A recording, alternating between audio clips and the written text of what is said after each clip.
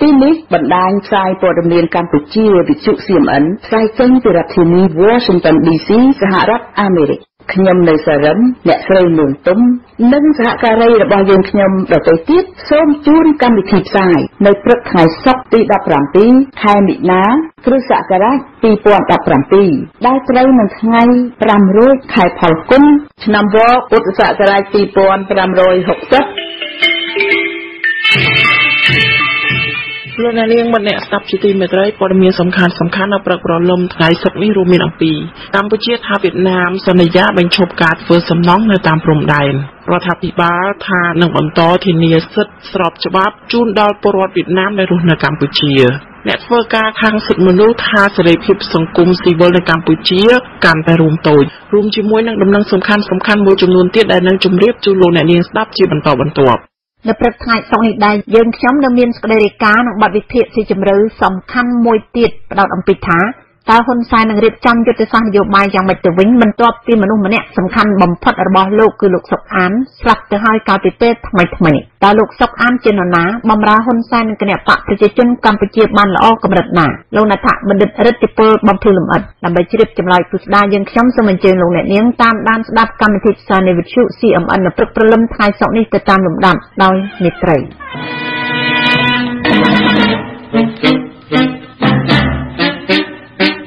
ជាការចាប់ផ្ដើមនៃកម្មវិធីព័ត៌មានប្រចាំថ្ងៃរបស់វិទ្យុ CMN នៅព្រឹកព្រលឹមថ្ងៃសុក្រនេះនាងខ្ញុំសមាសូមជូនខ្លឹមសារពិស្ដារទៅតាមលំដាប់ដូចតទៅមន្ត្រីកម្ពុជាអះអាងថាវៀតណាមបានសន្យាបញ្ឈប់សកម្មភាពសាងសង់សំណង់នានានៅតាមបណ្ដោយព្រំដែនរវាងប្រទេសទាំងពីរដើម្បីដោះស្រាយបញ្ហាព្រំដែនដែលនៅសេសសល់រដ្ឋលេខាធិការក្រសួងមហាផ្ទៃលោកព្រំសុខាបានប្រាប់អ្នកសារព័ត៌មាននៅក្រៅកិច្ចប្រជុំជាមួយនឹងភាគីវៀតណាមកាលពីថ្ងៃទី15ខែមិនិនាឆ្នាំ2017ថានៅក្នុងកិច្ចប្រជុំដែលធ្វើឡើងនៅកម្ពុជាវៀតណាមបានព្រមព្រៀងគ្នាបញ្ឈប់រាល់សកម្មភាពសាងសង់នៅតាមខ្សែបន្ទាត់ព្រំដែនកាលណាបញ្ហាព្រំដែនរវាងប្រទេសទាំងពីរនៅមិនទាន់ដោះស្រាយហើយរួចរាល់ប្រធានសមាគមនិស្សិតបញ្ញវន្តខ្មែរលោកមូសូនីសាទរចំពោះការព្រមព្រៀងនេះប៉ុន្តែលោកថាកម្ពុជានៅតែចាញ់ប្រៀបវៀតណាមដោយសារកន្លងមកវៀតណាមមិនបានគោរពកិច្ចព្រមព្រៀងដែលប្រទេសទាំងពីរចុះហត្ថលេខាកន្លងមកលោកបន្តថាកម្ពុជាមិនដែលរំលោភចូលទឹកដីវៀតណាមនោះទេមានតែប្រទេសវៀតណាមទេដែលតែងតែរំលោភចូលទឹកដីកម្ពុជាដូចជាករណីនៅខេត្តរតនគិរីសាស្ត្រាចារ្យវិទ្យាសាស្ត្រនយោបាយលោកអែមសវណ្ណារាក៏សម្គាល់ថាកន្លងមកកម្ពុជាវៀតណាមមានកិច្ចព្រមព្រៀងជាមួយគ្នាច្រើនតែភាគីវៀតណាមមិនដែលគោរពតាមឡើយចាប់តាំងពីឆ្នាំ2011រហូតដល់ឆ្នាំ2016ក្រសួងការបរទេសកម្ពុជាបានឲ្យដឹងថាខ្លួនបានធ្វើកំណត់ទូតយ៉ាងហោចណាស់សរុប23ដើម្បីស្នើទៅវៀតណាមបញ្ឈប់សាងសង់ឬក៏ធ្វើផ្លូវនៅតំបន់ហាមឃាត់ជាប់ព្រំដែនប្រទេសទាំងពីរប៉ុន្តែភាគីវៀតណាមនៅតែបន្តធ្វើពិសេសភាគីវៀតណាមបានសាងសង់ប៉ុស្តិ៍យោធាចំនួន2ទៀតនៅស្រុកអូយ៉ាដាវខេត្តរតនគិរីវិទ្យុ CMN ជាសម្លេងអ្នកជាតិនិយមរដ្ឋាភិបាលកម្ពុជាបានសន្យានឹងបង្កើនកិច្ចគាំពារដល់ប្រជាពលរដ្ឋវៀតណាមដែលកំពុងរស់នៅក្នុងប្រទេសកម្ពុជាតបតាមការស្នើសុំរបស់ភាគីវៀតណាមសេចក្តីប្រកាសរួមចុះថ្ងៃទី15ខែមិនិនាបន្ទាប់ពីបញ្ចប់កិច្ចប្រជុំលើកទី9ស្តីពីកិច្ចសហប្រតិបត្តិការនិងការអភិវឌ្ឍរវាងបណ្ដាខេត្តជាប់ព្រំដែនកម្ពុជាវៀតណាមបានឲ្យដឹងថាក្នុងស្មារតីមិត្តភាពរវាងប្រទេសទាំងពីរភាគីកម្ពុជានឹងបន្តចាត់វិធានការសមស្របនានានៅក្នុងការធានាសិទ្ធិស្របច្បាប់របស់អាណិកជនវៀតណាមដែលត្រូវបានប្រព្រឹត្តដោយស្មារតីដោយជនបរទេសដទៃទៀតដែលរស់នៅកម្ពុជាដោយស្របតាមច្បាប់និងលិខិតបទដ្ឋានរបស់ប្រទេសកម្ពុជានៅក្នុងជំនួបជាមួយនឹងប្រធានរដ្ឋសភាលោកហេងសំរិនកាលពីថ្ងៃទី15ខែមិនិនាឆ្នាំ2017លោកផាមពីងមីងរដ្ឋមន្ត្រីក្រសួងការបរទេសវៀតណាមក៏បានស្នើឲ្យជួយបង្កលក្ខណៈងាយស្រួលដល់បណ្ដាក្រុមហ៊ុនវៀតណាមនិងជួយការពារអ្នកវិនិយោគទុនដែលមកបណ្ដាក់ទុននៅកម្ពុជាពិសេសលើបញ្ហាផ្នែកច្បាប់ពាក់ព័ន្ធនឹងករណីនេះមន្ត្រីនាយកដ្ឋានអន្តរប្រវេសន៍ធ្លាប់ឲ្យដឹងថាជនបរទេសនៅកម្ពុជាមានប្រមាណ 16,000 នាក់ក្នុងនោះជនជាតិវៀតណាមមានច្រើនជាងគេគឺមានជាង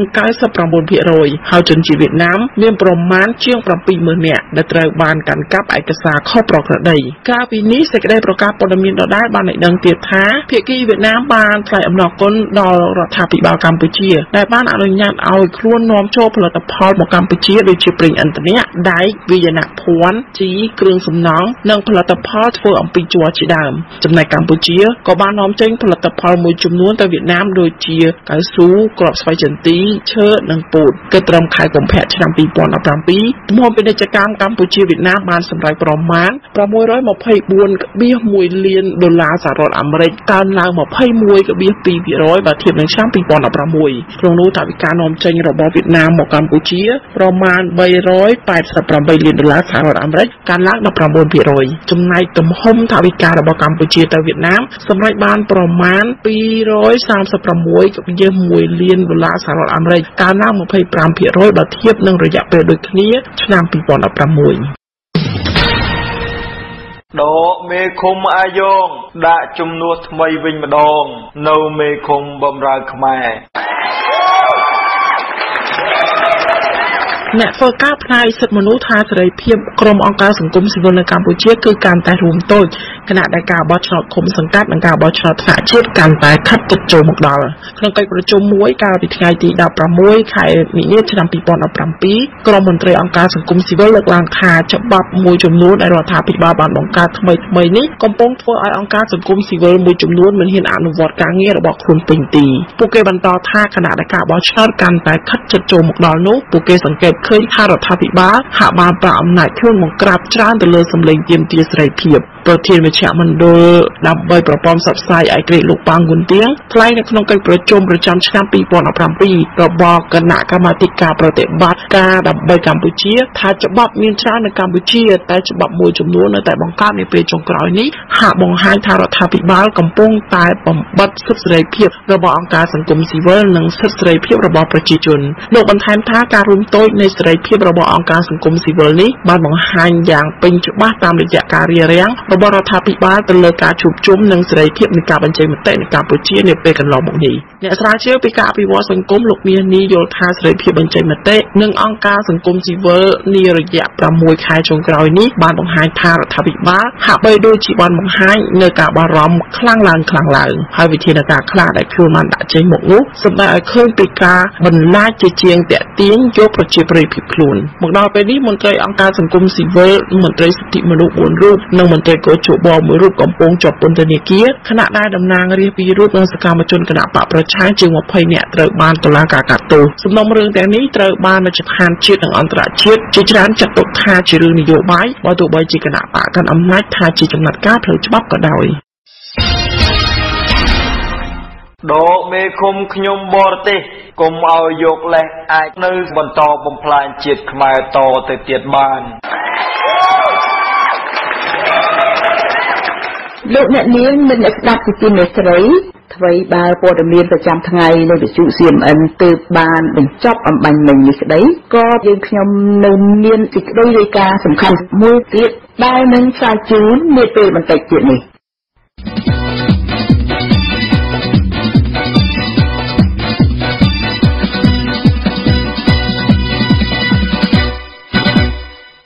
សេចក្តីជូនដំណឹងសមាគមពលរដ្ឋខ្មែរអាមេរិកកាំងដើម្បីសិទ្ធិមនុស្សនិងលទ្ធិប្រជាធិបតេយ្យហៅកាត់ថាអង្គការខារ៉ាត់ដែលមានលោកតុងយ៉ាប់ជាប្រធានប្រចាំនៅតំបន់រដ្ឋធានី Washington DC សហរដ្ឋអាមេរិកសូមប្រកាសជូនដំណឹងថ្មីមួយជូនជនរួមជាតិខ្មែរដែលនៅក្នុងតំបន់នេះឲ្យបានជ្រាបថានៅថ្ងៃអាទិត្យទី26ខែមីនាឆ្នាំ2017ឆាប់ៗខាងមុខនេះអង្គការខារ៉ាត់សហការជាមួយនឹងសម្លេងយុវជនខ្មែរប្រចាំតំបន់រដ្ឋធានី Washington DC នឹងរៀបចំកិច្ចប្រជុំពិសេសមួយផ្ដល់ឱកាសដល់ប្រជាសហគមន៍ខ្មែរនៅក្នុងតំបន់នេះឲ្យអាចជួបស្វាគមន៍អ្នកតំណាងរាស្ត្រខ្មែរមួយរូបនៃគណៈបកសង្គ្រោះជាតិគឺលោកហូវ៉ាន់ដែលមកបំពេញទស្សនកិច្ចនៅសហរដ្ឋអាមេរិកជួបប្រជាសហគមន៍ខ្មែរដើម្បីជម្រាបជូននូវព័ត៌មានសំខាន់ៗ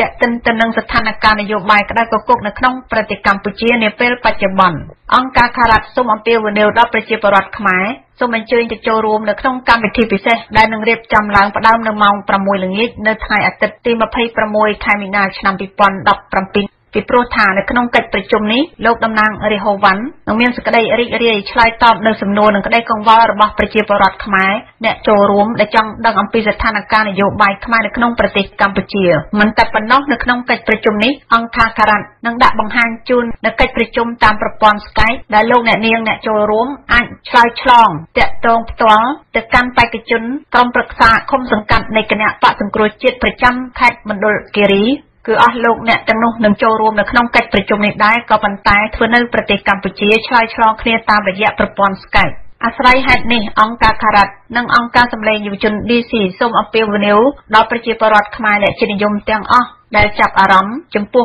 ដំណើរការរៀបចំការបោះឆ្នោតក្រុមប្រឹក្សាឃុំសង្កាត់នៅក្នុងប្រទេសកម្ពុជាសូមអញ្ជើញចូលរួមនៅក្នុងកិច្ចប្រជុំពិសេសដែលអង្គការការ៉ាត់និងសម្លេងយុវជន DC នឹងរៀបចំឡើងនៅថ្ងៃអាទិត្យទី26 ខែមីនាឆ្នាំ2017ផ្ដើមពីម៉ោង 6 ល្ងាចនៅភោជនីយដ្ឋាន Harvest Moon ដែលមានទីតាំងស្ថិតនៅក្នុងទីក្រុង Arlington នៃរដ្ឋ Virginia សហរដ្ឋអាមេរិកដើម្បីជ្រាបព័ត៌មានបន្ថែមសូមអញ្ជើញលោកអ្នកនាងតាក់ទងគណៈកម្មការរៀបចំកម្មវិធីប្រជុំនេះគឺលោកតុងយ៉ាប់ទូរស័ព្ទលេខ 703-675-39-97 លោក Ken Kill ទូរស័ព្ទលេខ 240-271-83-96 អ្នកស្រី Rani Losinski ទូរស័ព្ទលេខ 703-723-23-55និងអ្នកស្រីរ៉ាស៊ីសៃទូរស័ព្ទលេខ 240-423-93-78 សូមកុំភ្លេច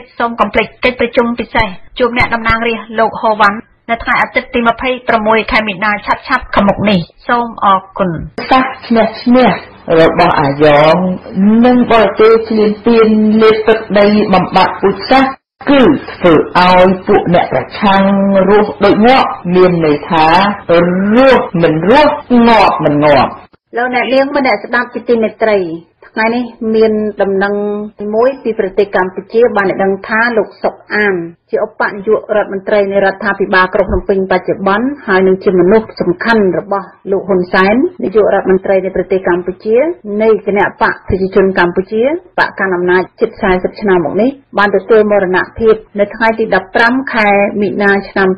2017នេះនៅទីក្រុងប៉េកាំងប្រទេសចិនចាសពរបស់លោកសុកអានបានវិលមកដល់ប្រទេសកម្ពុជាវិញហើយថ្ងៃនេះវិទ្យុ CMN បានអញ្ជើញលោកណដ្ឋបណ្ឌិតរិទ្ធិពលជាអ្នកស្រាវជ្រាវឯករាជ្យតាមដានបញ្ហាសង្គមកម្ពុជាជាប់លាប់សូមឲ្យលោកមកជម្រាបលោកអ្នកស្ដាប់អំពីព័ត៌មានសំខាន់ទាក់ទងនឹងមរណភាពរបស់លោកសុកអាននិងខ្ញុំជម្រាបសួរលោកណដ្ឋបណ្ឌិតរិទ្ធិពលចាស់លោកជម្រាបសួរ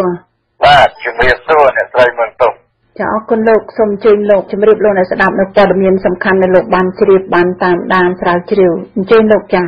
បាទជាបឋមខ្ញុំសូមជម្រាបសួរអស់លោកអ្នកម៉ែស្នេហាជាតិយើងទាំងអស់ដែលស្ដាប់វិទ្យុ CMN ទូទាំងពិភពលោកបាទព្រឹត្តិការណ៍ដែលគួរឲ្យចាប់អារម្មណ៍បំផុតក្នុងសប្តាហ៍នេះគឺមរណភាពនៃលោកសុកអានដែលជាឧបនាយករដ្ឋមន្ត្រីទទួលបន្ទុកទីស្តីការគណៈរដ្ឋមន្ត្រីនៃរបបលោកហ៊ុនសែនគឺយើងត្រូវពិចារណាថាលោកសុកអានជានរណាហើយកិច្ចការរបស់លោកដែលទទួលបន្ទុកគ្រប់បែបយ៉ាងទាំងអស់និងជាទីទុកចិត្តនៃលោកនាយករដ្ឋមន្ត្រីហ៊ុនសែនជាងគេបានប្រគល់កិច្ចការសពបែបយ៉ាងទាំងអស់ជូនលោកសុកអានឲ្យធ្វើយើងមានការពិសោធន៍ផ្ទាល់និងបានព្រឹត្តិការណ៍ធំនៃប្រទេសជាតិមាតុភូមិយើងហើយមកដល់ពេលនេះឃើញថាអាចមានបញ្ហាគ្រោះថ្នាក់មហាព្យាន្តរាយដល់ប្រទេសជាតិយើងហើយការបាត់បង់មនុស្សចំណិតជាទីទុកចិត្តបំផុតរបស់លោកហ៊ុនសែននេះតើនឹងមានន័យយ៉ាងណាយើងសូមធ្វើការចែករំលែកការពិសោធន៍របស់យើងដែលស្គាល់លោកសុកអានដែលនៅស្រុកភូមិកំណើតជាមួយគ្នាហើយមានទំនាក់ទំនងគ្រួសារជាញាតិពុនញាតិមិត្តគ្រួសារផងប៉ុន្តែបន្ទាប់ពីការដែលលោកសុកអានបានចូលធ្វើការជាមួយនឹងរបបហេងសំរិទ្ធហ៊ុនសែនពីឆ្នាំ79រហូតមកដល់សប្តាហ៍នេះយើងគ្មានការតាក់ទងអ្វីជាមួយនឹងលោកសុកអានទេប៉ុន្តែយើងបានដឹងបានឮនិងស្គាល់របៀបលោកធ្វើការម្ល៉េះហើយថ្ងៃនេះយើងសូមលើកយកព្រឹត្តិការណ៍ដ៏សំខាន់នេះមកពិចារណាទាំងអស់គ្នាដោយតទៅទីមួយសូមរៀបរាប់ថាលោកសុកអានលោកមានកំណើតនៅទម្លាប់ឃុំ តតាកែវលោកសុកអានពីដើមគាត់មិនមែនឈ្មោះសុកអានទេគាត់ដូរឈ្មោះនៅពេលដែលមកផ្នែកក្រហមដួលរលំទៅនៅឆ្នាំ79គាត់ចូលមកភ្នំពេញធ្វើការនៅក្រសួងការបរទេសជាមួយនឹងលោកហ៊ុនសែនគាត់ក៏ដូរឈ្មោះគាត់ហើយបញ្ចុះអាយុគាត់4ឆ្នាំនេះបើតាមយើងចាំនឹងដឹងឮមកយើងមានជំនឿថាលោកសុកអានកើតនៅឆ្នាំចគឺកើតក្រោយសម្ដេចឪ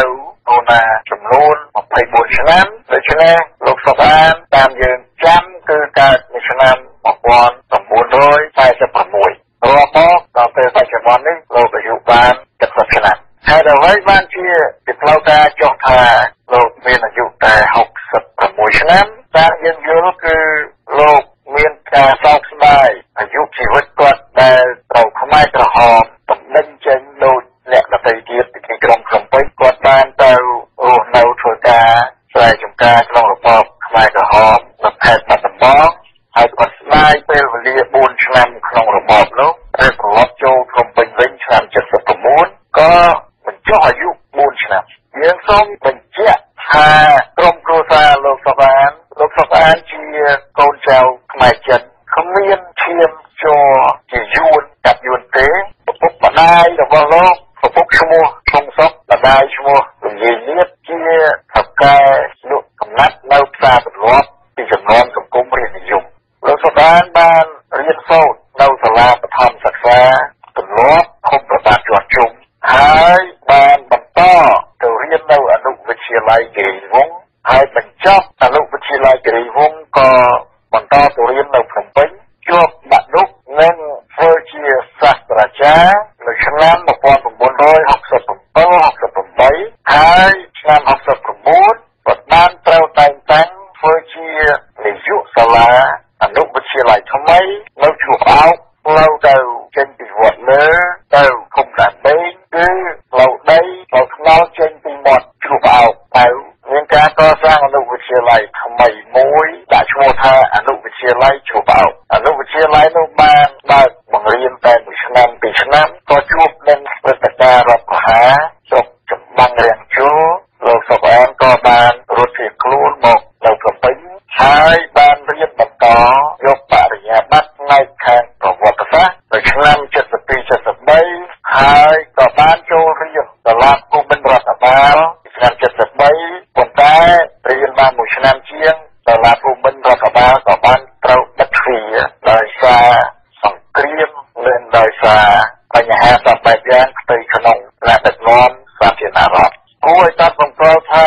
លោកសុកអានជាមនុស្សសុភាពរាបសារទន់ភ្លន់ស្លូតបូតគួរឲ្យស្រឡាញ់តែយើងចាំពលគាត់ច្បាស់ពីសង្គមរាជនិយមរហូតដល់ជំនាន់សាធារណរដ្ឋហើយបានបែកគ្នាពីគាត់ពីឆ្នាំ75រហូតមកដល់ឆ្នាំ1988 មានការចរចា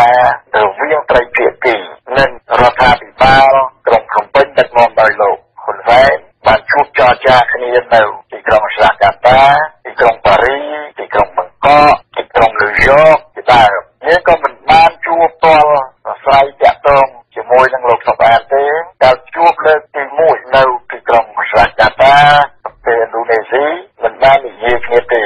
ដោយយើងជួយខាងសម្ដេចឪលោកសុកអានជួយខាងលោកហ៊ុនសែនរហូតដល់ឆ្នាំ1991បានយើងជួបផ្ទាល់បានម្ដងនៅទីក្រុងញូវយ៉កពេលនោះលោកសុកអានលោកបានមករៀបចំការិយាល័យផ្នែកខាងអាជ្ញាធរ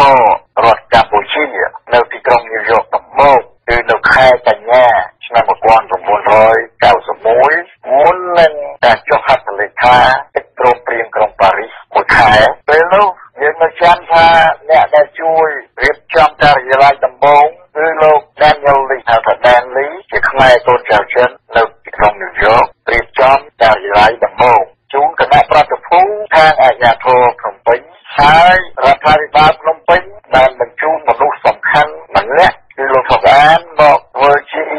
អ្នកតាក់ទងជាមួយនឹងត្រីភាគីនិងរដ្ឋាភិបាលអន្តរជាតិនានាហើយធម្មតាគណៈបកកុម្មុយនីសតែងតែបញ្ជូនមនុស្សផ្ទាល់ម្នាក់ទៀតដើម្បីនឹងជាជំនួយការផលនិងជាអ្នកពិនិត្យការងារផលមនុស្សទី2នោះគឺលោកជុំបុ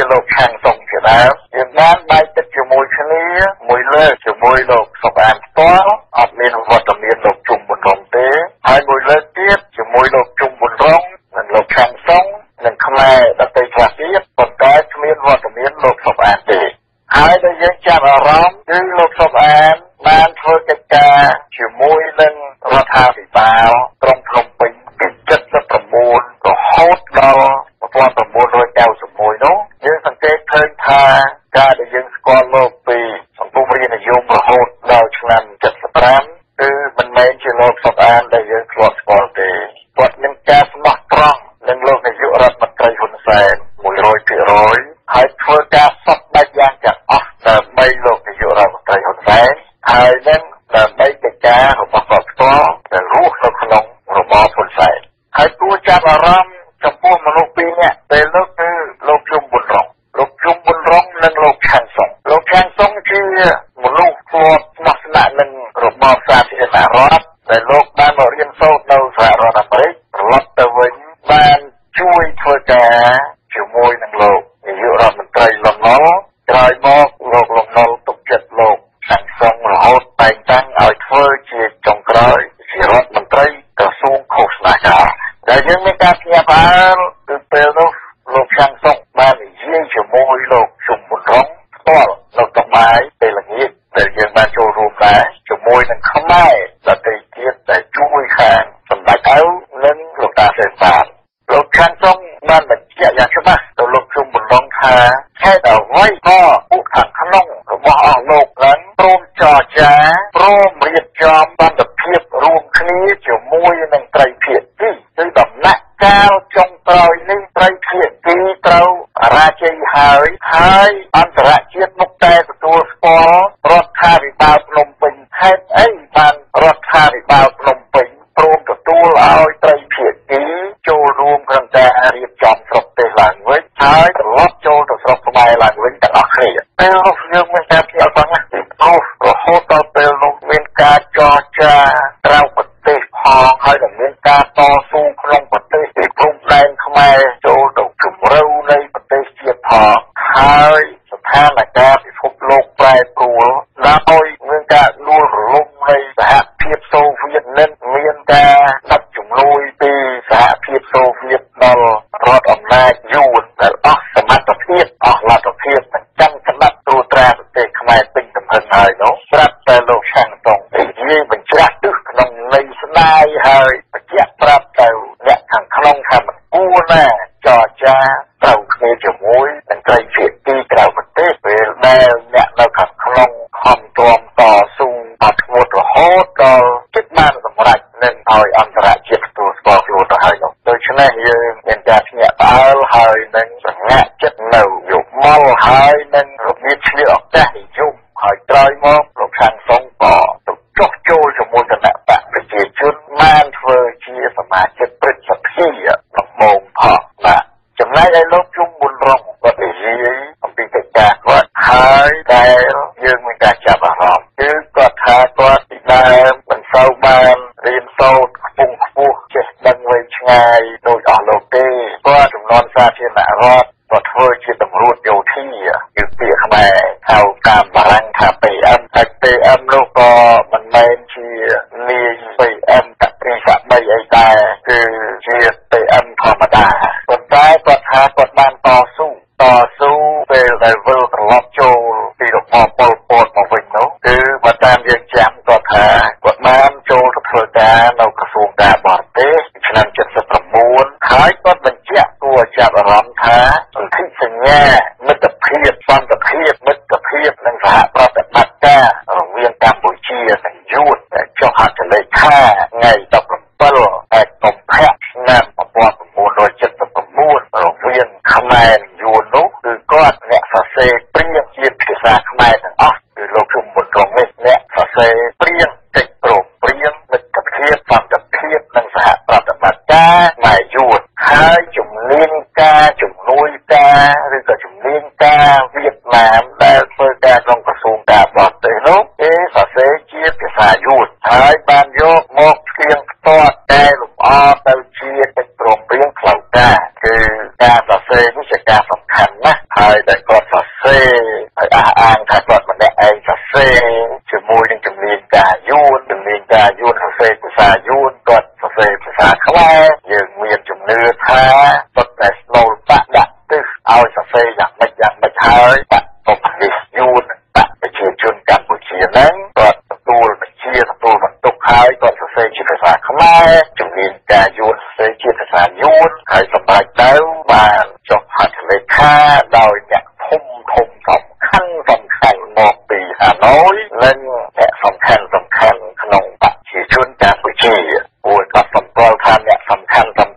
ដែលមកភ្នំពេញនៅពេលនោះបន្ទាប់ពីទ័ពវៀតណាមបានវាយរុញច្រានអង្គការលើទ័ពខ្មែរក្រហមចេញពីភ្នំពេញទៅគឺមានអ្នកលេខាធិការបកកុម្មុយនីសវៀតណាមលេយួនមកភ្នំពេញនាយករដ្ឋមន្ត្រីវៀតណាមគឺផាំបណ្ដុងមកភ្នំពេញមេទ័ពធំបំផុតរបស់វៀតណាមគឺនាយឧត្តមសេនីយ៍វងវៀនយ៉ាប់មកទីក្រុងភ្នំពេញទាំងអស់នេះដើម្បីនឹងមកប្រថាប់ប្រាចុះហត្ថលេខាកិច្ចព្រមព្រៀងសន្ធិសញ្ញាសន្តិភាពមិត្តភាពនិងសហប្រតិបត្តិការកម្ពុជាវៀតណាមដែលដាក់កម្ពុជាក្រោមការត្រួតត្រាវៀតណាមចំនួន25ឆ្នាំហើយបើគ្មានភាគីណាតវ៉ាទាមទារដោះដូរទេសុពលភាពនៃកិច្ចព្រមព្រៀងនេះនឹងមានជាបន្តទៅទៀតដោយស្វ័យប្រវត្តិ10ឆ្នាំម្ដង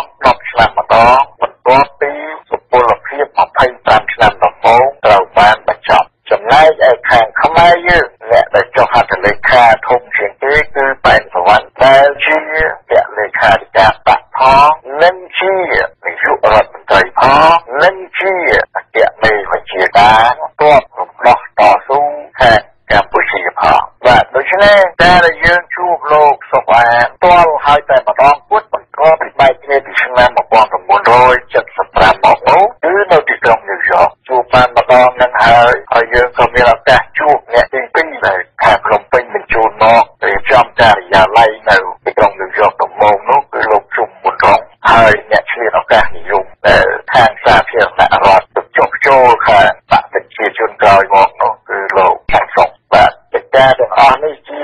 ប្រវត្តិសាស្ត្រប៉ុន្តែយើងរៀបរាប់និងធ្វើវិភាគខ្លះអំពីមរណភាពលោកសុកអាននៅពេលនេះទីមួយគ្រាន់តែចង់បញ្ជាក់ថាលោកសុកអានមានដើមកំណើតពីណាហើយលក្ខណៈបុគ្គលិកលក្ខណៈរបស់គាត់ខ្លះពីដើមហើយរហូតមកដល់បច្ចុប្បន្ននេះគឺមនុស្សយើងមានការវិវត្តហើយនឹងមានរបៀបធ្វើការដោយសង្គមម៉ាត់ម៉ែស្ថានភាពតម្រូវឲ្យហើយនឹងជាពិសេសដោយបេសកកម្មនិងការរៀនសូត្រនិងការពឹងផ្អែកលើបរទេសវៀតណាមដាក់មកលើថ្នាក់ដឹកនាំគណៈបកប្រជាជនជាពិសេសមកលើនាយករដ្ឋមន្ត្រីហ៊ុនសែនហើយកិច្ចការទាំងអំបៅបានតែលោកនាយករដ្ឋមន្ត្រីហ៊ុនសែនទទួលពីហាណូយទទួលពីបកកុម្មុយនីសយួនលោកហ៊ុនសែនជ្រើសរើសមនុស្សធ្វើការជុំវិញលោកក្នុងក្រសួងការបរទេសហើយលោកប្រើមនុស្សក្នុងក្រសួងការបរទេសលោកដឹងថាមនុស្សណាមានសមត្ថភាពមនុស្សណាស្មោះត្រង់មនុស្សណាអាចប្រើការបានរបៀបណាលោកហ៊ុនសែនលោកដឹងហើយទុកចិត្តលើលោកសុកអានជាងគេប្រគល់កិច្ចការអ្វីទាំងអស់ឲ្យលោកសុកអានកាន់ការដោយគ្មានតវ៉ាដោយគ្មានងាករេដោយគ្មានទាមទារមុខមាត់ទាមទារយោបល់ទាមទារកិច្ចការអ្វីដែលនាំឲ្យលោកនាយករដ្ឋមន្ត្រីហ៊ុនសែនព្រួយបារម្ភទេម្ល៉េះហើយមុខងាររបស់លោកសុកអានគឺធ្វើយ៉ាងណាដើម្បីនឹងមើលកិច្ចការសពបែបយ៉ាងតាមការពុះវាសនិងចង់បានរបស់លោកនាយករដ្ឋមន្ត្រីហ៊ុនសែនហើយព្រមពេលជាមួយគ្នានេះប្រព័ន្ធដឹកនាំដែលរៀបចំឲ្យមានការជិតស្និទ្ធនិងទុកចិត្តគ្នាទៅវិញទៅមកក៏បង្កើតជាការរៀបការកូនហើយនឹងកូនរវាងគ្រួសារថ្នាក់ដឹកនាំដូច្នេះលោកសុកអានក៏ដូចជាមន្ត្រីជាន់ខ្ពស់ក្នុងគណៈបកប្រជាជននាំគ្នាធ្វើដំឡងគ្នានឹងគ្នាកូនប្រុសលោកសុកអានមួយបានត្រូវរៀបការជាមួយនឹងកូនស្រីរបស់លោកហ៊ុនសែនម្នាក់ហើយកូនលោកសុកអាននិងកូនលោកចំប្រសិទ្ធក៏បានរៀបការគ្នាដូច្នេះលោកសុកអានជាដំឡងនឹងលោកហ៊ុនសែនផងជាដំឡងនឹងលោកចំប្រសិទ្ធផងម្ល៉េះហើយកិច្ចការអស់ទាំងនេះពេលនេះអស់លោកថ្នាក់ដឹកនាំពីជំនាន់79 85ជាពិសេសដែលលោកហ៊ុនសែនឡើងកាន់ការជានាយករដ្ឋមន្ត្រីឆ្នាំ85មកពីឆ្នាំ1985មកដល់2015វាត្រូវជា30ឆ្នាំឥឡូវនេះ2ឆ្នាំបន្ថែមទៀតត្រូវជា32ឆ្នាំហើយអស់លោកចាស់អស់ហើយលោកសុកអានអាយុ70ឆ្នាំស្លាប់ដោយសារជំងឺ សែនអូនលោកសុកអាន6ឆ្នាំគឺថាលោកសុកអានកើតឆ្នាំចលោកហ៊ុនសែនកើតឆ្នាំរោម្ល៉េះហើយអស់លោកអ្នកសុទ្ធតែចាស់អស់ហើយថាមានជំងឺរៀងខ្លួនគ្រប់គ្នាមកផ្សំនឹងសម្ពាធការងារនិងការខ្វល់ខ្វាយសពតែយ៉ាងម្ល៉េះហើយមានជំងឺគ្រប់គ្នាហើយស្លាប់ម្ដងម្នាក់បន្តគ្នាសួរថាពេលលោកសុកអានស្លាប់ទៅកិច្ចការមួយហើយចំពោះដែលលោកហ៊ុនសែនទុកផ្ដាក់ឲ្យមនុស្សម្នាក់ធ្វើការរោគមុខលោកហ៊ុនសែនតបតែយ៉ាងតើនឹងខ្លាយទៅជាយ៉ាងណាកិច្ចការក្នុងរបបហ្នឹងគឺយើងអត់មានឆ្ងល់ទេលោកហ៊ុនសែនខ្លួនលោកត្រូវតែដឹងអំពីសុខភាពលោកហើយនឹងអនាគតនយោបាយរបស់លោកដូច្នេះយើងមានជំនឿថាលោកហ៊ុនសែនកំពុងតែរៀបចំកូនរបស់លោកឲ្យបន្តការងារដូចជាលោកហ៊ុនសែននិងលោកសុកអាននិងលោកហៅអំហុងនិងអស់លោកអ្នកដឹកនាំសំខាន់ក្នុងជួរគណៈបកប្រជាជនមានលោកស្វាយឈុំលោកសខេងលោកចំប្រសិទ្ធអស់លោកអ្នកដែលធ្វើការពីឆ្នាំ79 85ជាមួយគ្នាបានរៀបចំកូនរបស់លោកឲ្យបន្តវេនធ្វើការហើយដូច្នេះក្នុងឆ្នាំ2018នេះគឺអាចនឹងលោកហ៊ុនសែនឈប់ធ្វើជានាយករដ្ឋមន្ត្រីដោយលោករៀបចំកូនរបស់លោកដូចជាលោកហ៊ុនម៉ាណីជាដើមដែលលោកហ៊ុនសែនទុកចិត្តផ្នែកខាងនយោបាយហើយលោកហ៊ុនម៉ាណែតលោកហ៊ុនសែនទុកចិត្តផ្នែកខាងកងទ័ពដូច្នេះការបោះឆ្នោតភូមិសង្កាត់ឆ្នាំ2017ហើយលោកហ៊ុនសែនអាចនឹងបណ្ដុះបណ្ដាលឧបត្ថម្ភឲ្យកូនលោកដូចជាលោកហ៊ុនម៉ាណីធ្វើជាបេក្ខជននាយករដ្ឋមន្ត្រីហើយលោកហ៊ុនម៉ាណែតធ្វើជាអគ្គមេបញ្ជាការកងទ័ពជាតិហើយលោកឧបត្ថម្ភកូនរបស់លោកសុកអានឲ្យជួយធ្វើកិច្ចការងារបន្តទៅទៀតជួយកូនរបស់លោកហ៊ុនសែនដូចជាលោកសុកអានបានជួយសពយ៉ាងដល់លោកហ៊ុនសែនដូច្នេះការបាត់បង់ជីវិតរបស់មនុស្សដ៏សំខាន់ក្នុងរបបហ៊ុនសែននេះក៏ជាការណាស់បន្តិចមកបីរបស់លោកហ៊ុនសែនឲ្យរៀបចំកូនលោកសុកអានឲ្យកាន់ការបន្តវេនពីលោកសុកអានឲ្យជួយកូនលោកហ៊ុនសែននៅពេលដែលលោកហ៊ុនសែនកំពុងតែរៀបចំកូនរបស់លោកឲ្យបន្តវេនដឹកនាំប្រទេសកម្ពុជាជំនួសលោក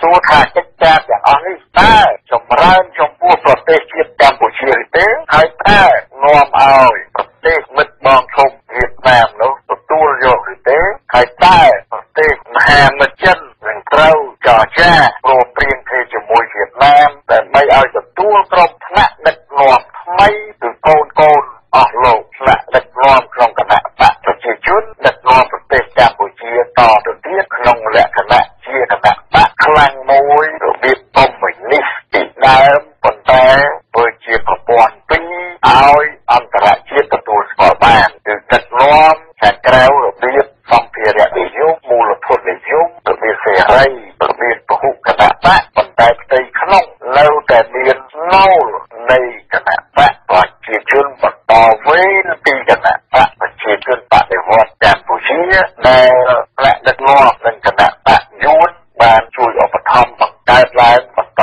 វេនពីគណៈបកឥណ្ឌូចិនពីឆ្នាំ1951នោះដូច្នេះយើងតាមដាននឹងធ្វើវិភាគកិច្ចការដឹកនាំនយោបាយក្នុងប្រទេសកម្ពុជាដែលគណៈបកប្រជាជននិងគណៈបកកុម្មុយនីសវៀតណាមបានអូសទាញដឹកនាំប្រទេសកម្ពុជានិងបានបង្វែរបង្វិលស្ថានភាពឃោសនាកិច្ចការសពតែយ៉ាងលើឆាកអន្តរជាតិឲ្យមានកិច្ចព្រមព្រៀងក្រុងប៉ារីសហើយបញ្ឆោតឲ្យគណៈបកខ្មែរដទៃទៀតសប្បាយនឹងការបោះឆ្នោតពីឆ្នាំ1993រហូតមកដល់ពេលនេះគឺអាណត្តិទី6នៅឆ្នាំក្រោយនេះគឺគោលបំណងរបស់វៀតណាមនិងគោលបំណងរបស់បកប្រជាជនមានតែមួយទេគឺរៀបចំឲ្យអន្តរជាតិមានអង្គការសហប្រជាជាតិនិងប្រទេសជាហត្ថលេខីទីក្រុងប៉ារីសអំពីកម្ពុជាឆ្នាំ1991ឲ្យទទួលស្គាល់របបទទួលស្គាល់ប្រទេសកម្ពុជាដែលមានគណៈបកប្រជាជនដឹកនាំជានិរន្តរ៍រៀងរហូតទៅស្របច្បាប់5ឆ្នាំម្ដងហើយ យគេគ្មានគម្រោងការនឹងបណ្ដែតបណ្ដោយឲ្យគណៈបកដល់ទៅទៀតឈ្នះឆ្នោតដណ្ដើមអំណាចដណ្ដើមរដ្ឋអំណាចពីក្រុមថ្នាក់ដឹកនាំគណៈបកប្រជាជនហើយលើសនឹងទៅទៀតវៀតណាមគ្មានដែលលះបង់មហិច្ឆតា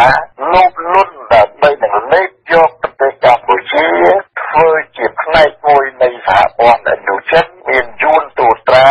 កម្ពុជានឹងលាវនោះទេដូច្នេះការដែលរៀបចំប្រម៉ែប្រមូលមនុស្សពីក្នុងប្រទេសក្រៅប្រទេសដើម្បីនឹងធ្វើការឲ្យប្រទេសកម្ពុជាទាំងអំបល់មកនេះគឺដើម្បីនឹងធ្វើឲ្យមានការបង្រៀនពង្រីកឥទ្ធិពលនៃគណៈបកប្រជាជនកម្ពុជាហើយវៀតណាមនៅតែអូសទាញនិងនៅតែពុះក្រឡាឲ្យគណៈបកប្រជាជនកម្ពុជាធ្វើតាមដើម្បីនឹងផលប្រយោជន៍វៀតណាមហើយមនុស្សដែលជាអ្នកចេះដឹងដូចលោកសវ៉ាជាចំនួនសង្គមរាជនិយមនិងចំនួនសាធារណរដ្ឋត្រូវគណៈបកប្រជាជនរៀបចំឲ្យមានការអប់រំរៀនសូត្រតាំងតែពីចូលដំបូងឆ្នាំ79គឺរៀនសាលានយោបាយក្នុងជួរប្រជុំគណៈបកដែលពេលនោះមានលេខធរជាអ្នកដឹកនាំការអប់រំរដ្ឋបាលនយោបាយសពបែបយ៉ាងនៅក្នុងប្រទេសកម្ពុជាដើម្បីប្រើអ្នកចេះដឹងខ្មែរដែលចុះចូលទីក្រុងភ្នំពេញពីរបបទូលរលំទៅនៃក្រុមខ្មែរក្រហមនោះគឺទាំងអតីត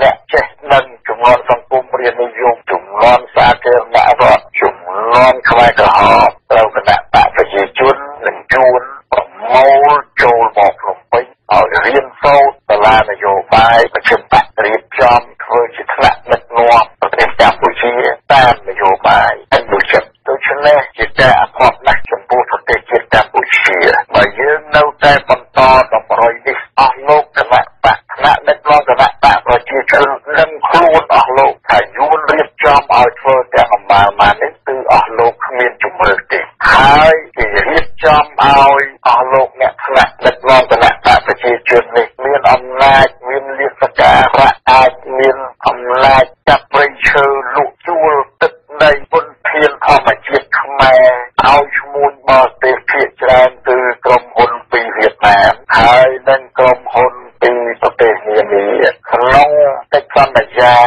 99ឆ្នាំ49ឆ្នាំគឺគេរៀបចំឲ្យខ្មែរជិតទីអស់ហើយឲ្យខ្មែរបន្ទោសខ្មែរអត់ខ្មែរដែលកាត់ការហើយនឹងមានព្រឹត្តិការណ៍អាចជារដ្ឋប្រហារឬក៏ផ្ទុះអាវុធពេលណាដែលយួនចង់ផ្លាស់ប្ដូរក្រុមថ្នាក់ដឹកនាំចាស់នេះចេញបើសិនណាជាក្រុមថ្នាក់ដឹកនាំចាស់ក្នុងគណៈបកប្រជាជនមិនធ្វើតាមឬក៏ងាករេចេញពីគោលនយោបាយរបស់យួនសួរថាកិច្ចការទាំងអំបាលមកនេះតើគណៈបកប្រឆាំងឬគណៈបកនយោបាយខ្មែរដទៃណាទៀតអាចមានវាសនានឹងឈ្នះឆ្នោតអាចមានវាសនានឹងកម្មកិច្ចការដឹកនាំប្រទេសជាតិទេគឺបើតាមការពិសោធន៍ហើយនឹងតាមព្រឹត្តិការណ៍ជាក់ស្ដែងយួនទេមិនបណ្ដែតបណ្ដោយឲ្យគណៈបកប្រឆាំងឬក៏គណៈបកនយោបាយដទៃទៀតណាដែលមិនមែនជាឧបករណ៍របស់គេដែលមិនមែនជានូលគណៈបកដែលគេបង្កើតតាំងពីឆ្នាំ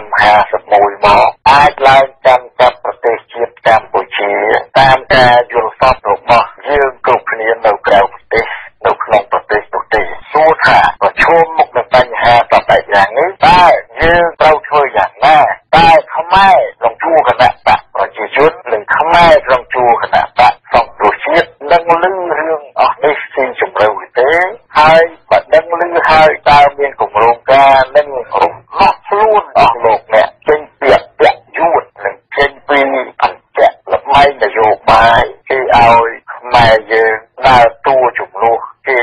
ដើម្បីបំផ្លិចបំផ្លាញប្រទេសជាតិមិនបាក់សាមគ្គីខ្មែរខ្ទេចខ្ទីអស់ហើយទីបំផុតគេនឹងមកហុកមនុស្សរបស់គេឲ្យដឹកនាំបន្តវេនពីលោកហ៊ុនសែនពីអស់លោកថ្នាក់ដឹកនាំបកប្រជាជនគឺពំរងនិងកន្លងធម៌របស់គេបានធ្វើមកហើយនៅក្នុងប្រទេសលាវហើយសួរថាចុះហេតុអ្វីអំពីរឿងកិច្ចការទាំងអំបាលបាននេះយួនមិនក៏មិនធ្វើពីឆ្នាំ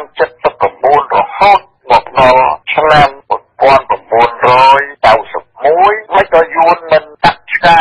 ព្រៃឈើខ្មែរលក់ដូរទឹកដីខ្មែរធ្វើកិច្ចការស្បបែបយ៉ាងដូចជាលួចប្លន់ប្រទេសកម្ពុជាទាំងមូលទៅពេលដែលកាន់កាប់ចំនួន12ឆ្នាំពេញទំហឹងនោះនេះអស់លោកអ្នកជាខ្មែរស្នេហាជាតិជាអ្នកធ្វើវិភាគនិងជាអ្នកតាមដានស្ថានភាពប្រទេសកម្ពុជា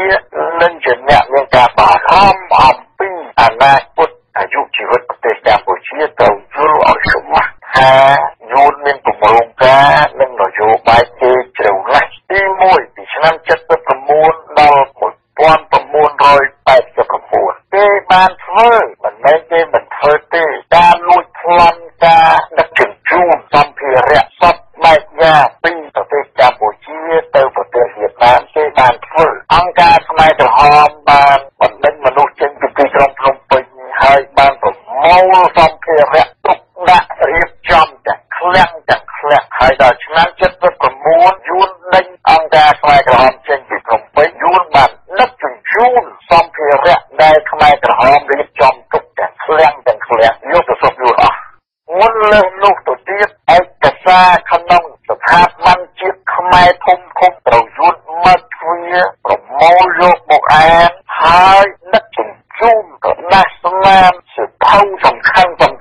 ឯកសារនានាជាប្រវត្តិសាស្ត្រនៃប្រទេសកម្ពុជាយួនដឹកជញ្ជូនយកទៅសុខយួនអស់ហើយមាសពេជ្រប្រាក់កាសបបែបយ៉ាងយួនដឹកជញ្ជូនអស់ហើយសួរថាចុះការកាប់ព្រៃឈើដាក់ដឹកជញ្ជូនឈើមិនក៏យួនមិនធ្វើពេលនោះឆ្លើយថាធ្វើផែនការត5ឲ្យកាប់ព្រៃឈើធ្វើជាវាលតាមព្រំដែនឈើធំឈើហុកធំ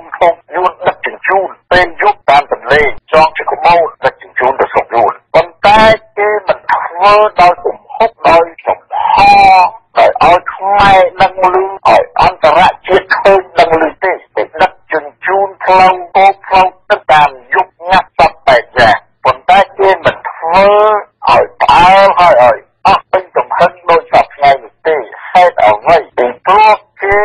ប្រើចិត្តសាស្ត្រដែលចូលមកកាន់កាប់ប្រទេសកម្ពុជាគេលួចគេប្លន់ដោយស្ងាត់ដោយល្អមើលកុំឲ្យខ្មែរបះបោកុំឲ្យខ្មែររត់ចូលខ្មែរក្រហមអស់កុំឲ្យអ្នកដឹកនាំខ្មែរទាំងព្រះសង្ឃទាំងព្រះខុសទូជាប់ស្នាក់ឃើញជាក់ស្ដែងហើយមានការជឿចាប់និងក្រោកឡើងប្រឆាំងការដឹកនាំរំលោភនិងការជិះជាន់របស់យួននោះដោយត្រង់គេប្រើចិត្តសាស្ត្រទុកឲ្យយើងចរចាប្រៅគ្នាខ្មែរនិងខ្មែរហើយគេប្រើដៃខ្មែរទាំងខាងគណៈបកចូលទៅពីខាងក្រៅនិងគណៈបកដឹកនាំផ្ទាល់គឺគណៈបកហ៊ុនស៊ុនពេជ្រនិងគណៈបកប្រជាជនដែលមានបរិយាវង្សនិងមហាជនរួមគ្នាគឺព្រមព្រៀងគ្នា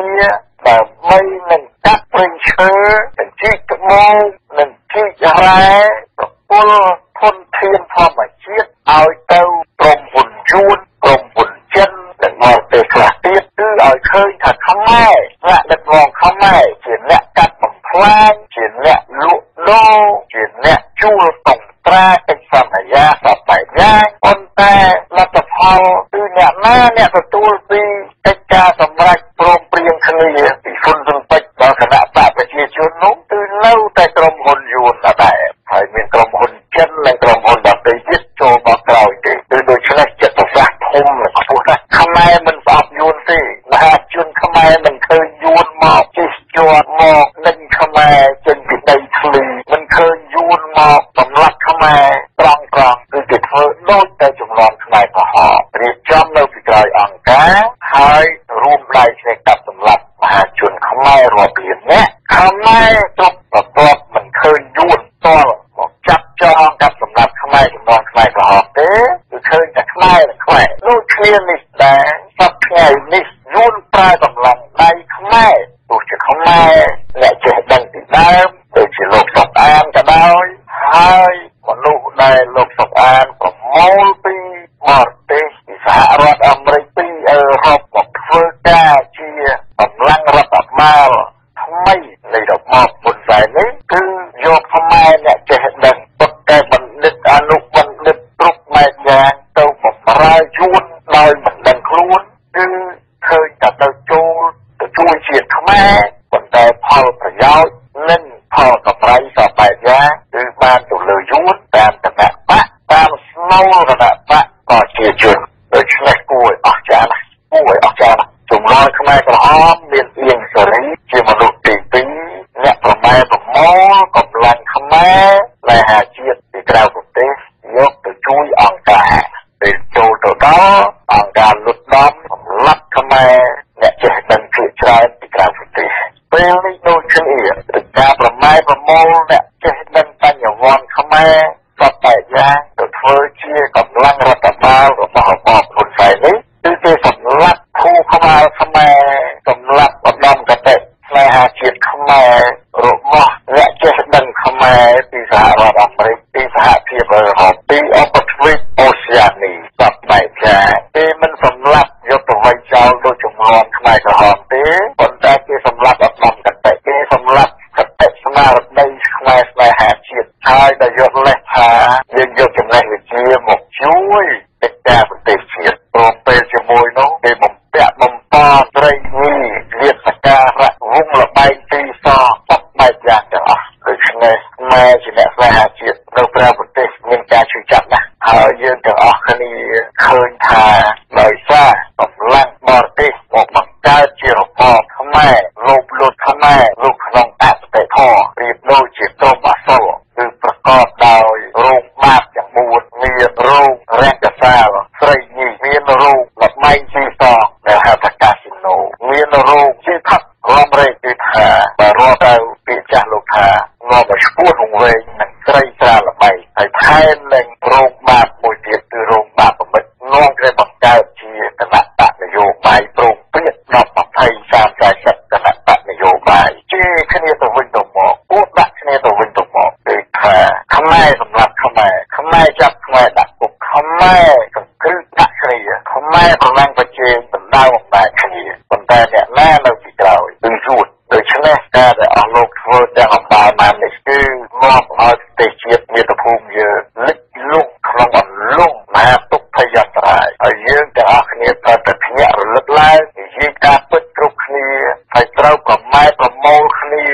រកក្រុមអ្នកមានបុណ្យទៅបំភ្លឺទៅយកជាជំនះលើក្រុមអសុរក្រុមបាបដែលយួនបានដឹកនាំឲ្យបង្កើតជាឧបសគ្គតបែបយ៉ាងនិងជាភ្នាក់ងារបំផ្លិចបំផ្លាញប្រទេសជាតិយើងតបែបយ៉ាងហើយចុងក្រោយនេះមានការចូលរួមគ្នាពីគណៈចិនកុម្មុយនីសបន្ថែមមកទៀតផងប្រៀបដូចជាឆ្នាំ1975ដល់79គឺកុម្មុយនីសចិននិងកុម្មុយនីសហាណូយរួមដៃគ្នាជួយក្រុមខ្មែរក្រហមនិងក្រុមខ្មែរយើងមិនដឹកនាំស្រុកខ្មែរកាត់សម្លាប់ខ្មែរ4ឆ្នាំតិចទីអស់បាទឥឡូវនេះ4ឆ្នាំខ្លាយជា40ឆ្នាំក៏មិនដឹងហើយយើងត្រូវតែបញ្ឈប់ភាពវង្វេងវង្វាត់ដែលគណៈបកកុម្មុយនីសយួននិងកុម្មុយនីសចិនបានរួមគ្នាបង្កើតជាក្រុមដឹកនាំរបៀបខ្មែរកុម្មុយនីសក្នុងរបបសម្ភារៈនិយមដែលចិនហៅថាប្រទេសមួយមានប្រព័ន្ធ2យួនក៏ធ្វើដូចគ្នាប្រទេសមួយមានប្រព័ន្ធ2ដូច្នេះត្រូវតែបងប្អូនញាតិមិត្តជិតឆ្ងាយទាំងអស់អ្នករលឹកឡើងហើយរួមសាមគ្គីគ្នាដើម្បីនឹងស្វែងរកសន្តិភាពឯករាជ្យភាពអធិបតេយ្យភាពជូនជាតិនៃប្រភពយើងរួមគ្នាដូចជាកិច្ចព្រមព្រៀងក្រុងប៉ារីសធានាសពបែបយ៉ាងឲ្យខ្មែររួបរวมគ្នាឲ្យខ្មែរដោះស្រាយបញ្ហាដោយរួបរวมគ្នាហើយចេះរស់នៅជាមួយគ្នាជាខ្មែរសាមគ្គីសន្តិភាពដើម្បីនឹងឯករាជ្យអធិបតេយ្យបូរណភាពទឹកដីនិងអភិវឌ្ឍប្រទេសជាតិមាតុភូមិយើងតរៀងទៅបាទដូច្នេះខ្ញុំសូមបញ្ចប់ការចាប់អារម្មណ៍និងធ្វើវិភាគខ្លះជុំវិញព្រឹត្តិការណ៍ថ្មីដែលមានការស្លាប់បាត់បង់ជីវិតរបស់លោកសុកអាននេះជាដើមប៉ុណ្ណេះសិនបាទចា៎នេះខ្ញុំមឹងទុំសូមថ្លែងអំណរគុណដល់ជ្រាលជ្រៅចំពោះលោកនាថបណ្ឌិតរិទ្ធិពលប្រធានអង្គការសង្ឃប្រយោជន៍ជាតិយើងឬអង្គការ Omni International ដែលលោកបានផ្ដល់បទវិភាគស៊ីជម្រៅជូនដល់លោកអ្នកនាងមិនដែលស្ដាប់ជួប CMN នៅជុំវិញពិភពលោកនៅពេលនេះចា៎សូមអរគុណច្រើនលោកបាទសូមអរគុណច្រើនសូមជម្រាបលាសិនចាំអាទិត្យក្រោយចាំជួបគ្នាទៀតបាទសូមជូនពរនិងជម្រាបលាបាទយើងទទួលស្គាល់សិទ្ធិតែមិនមែនជាសិទ្ធិអនាធិបតេយ្យទេគឺជាសិទ្ធិនៃនីតិរដ្ឋត្រូវយល់គ្នាឲ្យច្បាស់លើរឿងនេះ អ្នកនាងមិនស្ដាប់ពីទីមេត្រីមុននឹងបញ្ចប់កម្មវិធីផ្សាយនៅព្រឹកនេះខ្ញុំនៅសារឹមនិងសហការីរបស់យើងខ្ញុំទាំងអស់សូមថ្លែងអំណរគុណដ៏ជ្រាលជ្រៅចំពោះការយកចិត្តទុកដាក់តាមដានស្ដាប់របស់លោកអ្នកនាងនិងសូមជូនពរសូមឲ្យលោកអ្នកនាងមិត្តអ្នកស្ដាប់ទាំងអស់ជួបតែពុទ្ធពរទាំង4ប្រការកុំបីឃ្លៀងឃ្លាតឡើយយើងខ្ញុំសូមអរគុណនិងសូមជម្រាបលា